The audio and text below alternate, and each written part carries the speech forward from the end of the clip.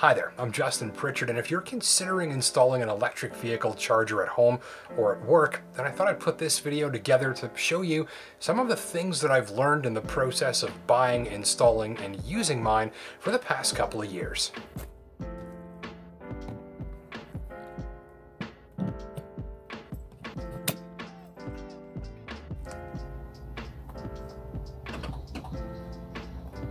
So with that, here's a look at my very basic, lowest possible cost home EV charging setup and what I learned along the way. And what I'm hoping to leave you with here is a sense of how this all works and looks and functions when it's tied into your electrical system and you start actually charging cars with it. When deciding on when to buy, think of the big sales like Christmas or Boxing Day. I bought the charger that I was considering during a Black Friday sale, and I hadn't planned on purchasing one for another few months, but at $300 off, it was a no-brainer. This is an entry-level charge point charger, and it cost around $700 shipped. It's a basic level 2, has a wall-mounted holder with a handy LED light that makes it easy to see in the dark. When deciding on which charger you'd like, be sure to keep cord length in mind. Many chargers are offered with standard and extended charging cord lengths. Consider the parking situation near your charger and the location of the charge port on the car or cars that you'll be charging. With all of that sorted, I called an electrician to assess the electrical system at my house and look at completing the install. On an initial visit, the electrician quickly checked over the fuse panel and nearby area to determine which parts he'd need to install the charger, and we figured out the best place to put it. From that point, I was provided an estimate for the work and we settled on a date.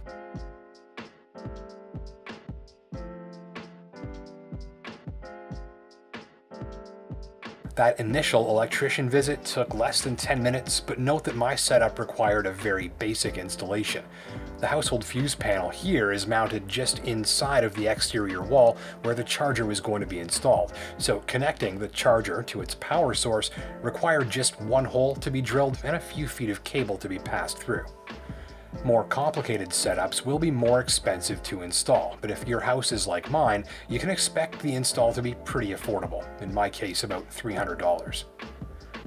If it's extremely cold, the electrician might not be able to bend the wire as easily or at all. At 20 below, mine couldn't complete the installation and had to return on a warmer day.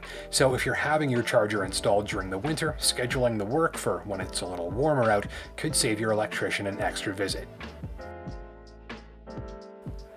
You'll want to properly patch around the hole where the electrical cable passes through your wall, if applicable, and be sure to use caution if you'll pass the charging cable around the corner of a brick house, which can wear the insulation down. And that's about all there is to it. Those are the only two concerns I'd mention. My charge point charger has never had a hiccup, and even after nearly 2 years out in the elements, it looks and feels nearly new, with all the finishes standing up nicely so far. I don't own an electric car or a plug-in hybrid, so I only use my EV charger on occasion when I'm reviewing a plug-in powered vehicle. I plug these in before bed in the evening, and in the morning I'm greeted with a charged battery and the cabin preheated to the temperature of my choosing if I like. Your home becomes your charging station. It's just like plugging in your phone and laptop before bed. Things charge up while you sleep, and the next morning they're ready for the day.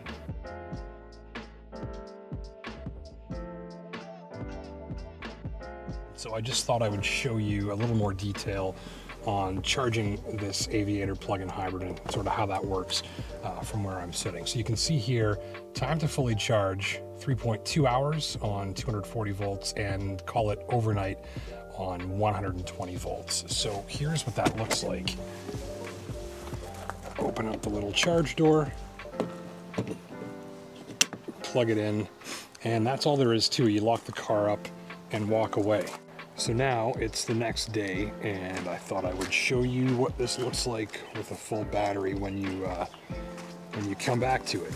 So fully charged, 100%, ready to drive, and that's good for 32 kilometers before I have to use any fuel, and a combined range right now with a full battery and an almost full tank of gas, I can go about 505 kilometers.